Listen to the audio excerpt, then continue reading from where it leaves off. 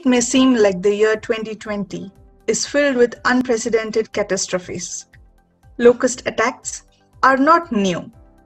The only reason many on the internet seem to be surprised by the recent locust swarms is that they have come to India in this proportion after 27 years. Locust attacks have been mentioned in almost all ancient texts, right from wall paintings on ancient Egyptian pyramids to the Bible and Quran. Ancient Greeks talked about locust attacks, and so did Sanskrit poems dating back to 747 BC. The problem that troubled pharaohs, King Ashoka, and King Solomon is still a menace in today's age. Within recorded history, India has witnessed several locust plagues and upsurges since 1812.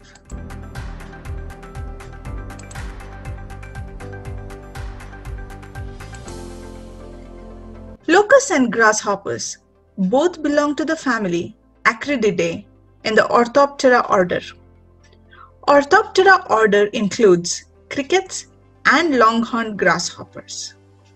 Insects of Orthoptera order can be identified by their large hind legs, which enables them to jump.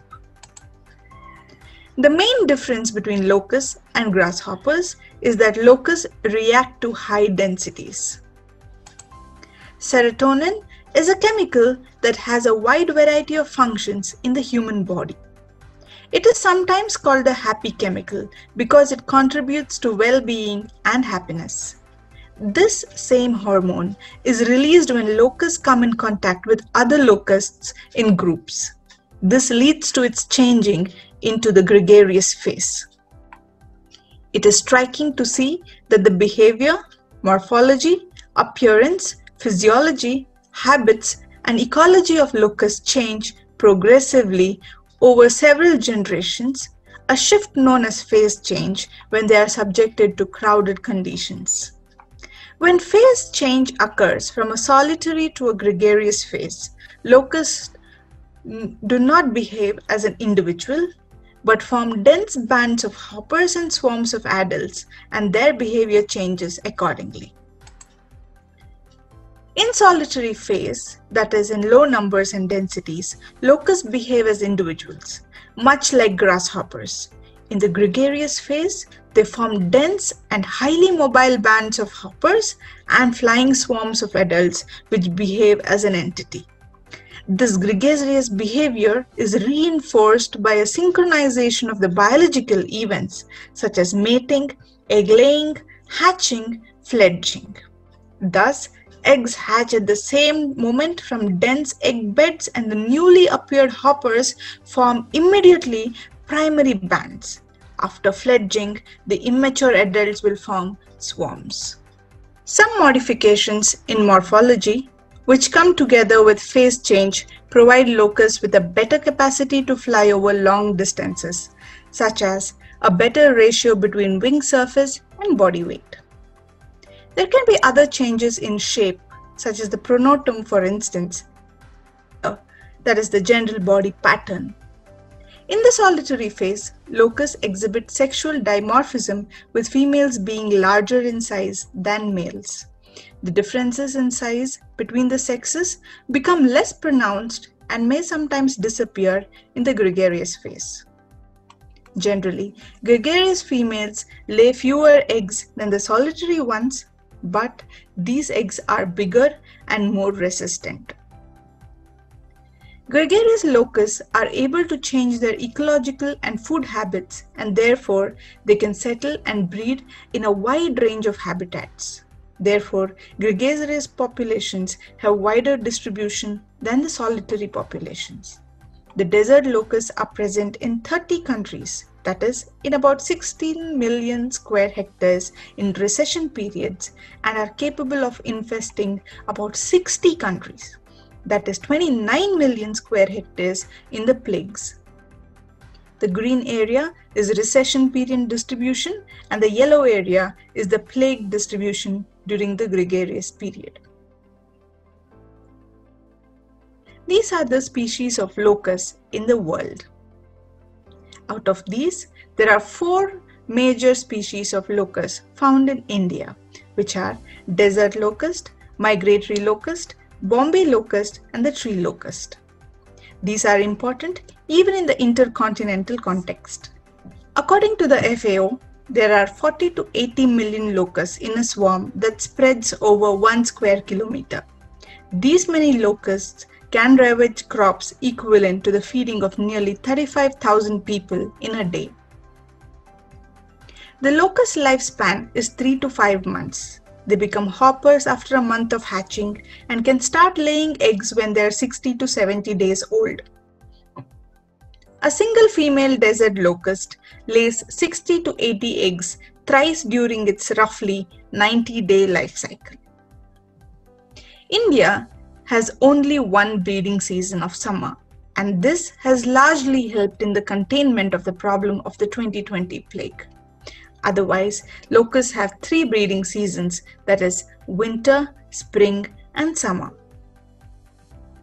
In India, the scheme Locust Control and Research is responsible for control of desert locust and is being implemented through organization known as Locust Warning Organization, established in 1939. Later on, it was amalgamated with the Directorate of Plant Protection, Quarantine and Storage in 1946.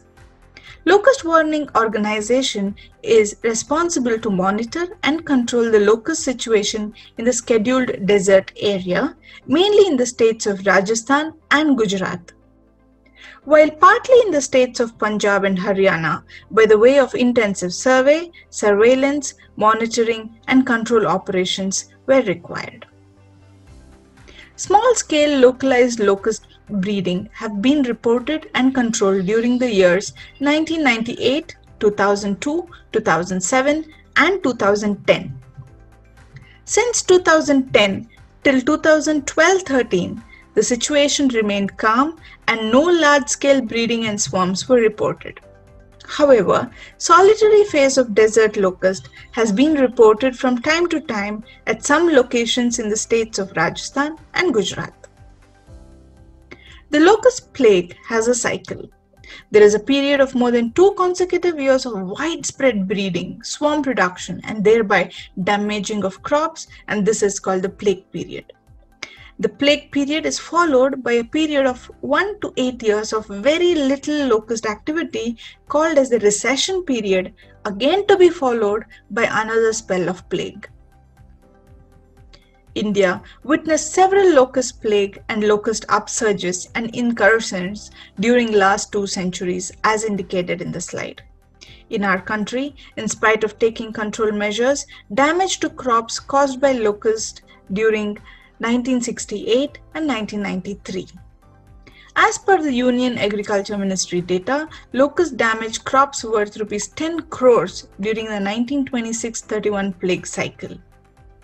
During the 1940-46 and 1949-55 plague cycles, the damage was estimated at 2 crore rupees per cycle and at Rs 50 lakh during the last locust plague cycle, which was in 1959-62.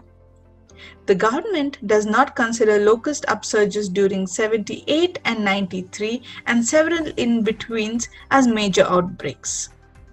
But as per the government records, 190 locust swarms had attacked an area of at least 310 hectares in Jaisalmer, Barmer, Bhuj and Jalore districts of Rajasthan in 1993.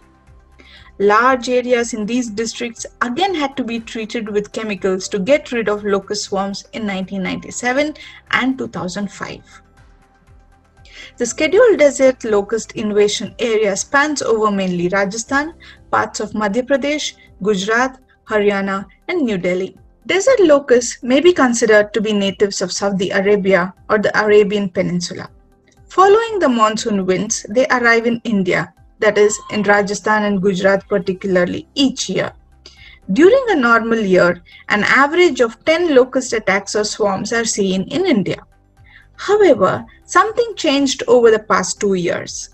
Saudi Arabia had oddly too much rain in 2018 because of 2 cyclones, Mekunu in May and Luban in October.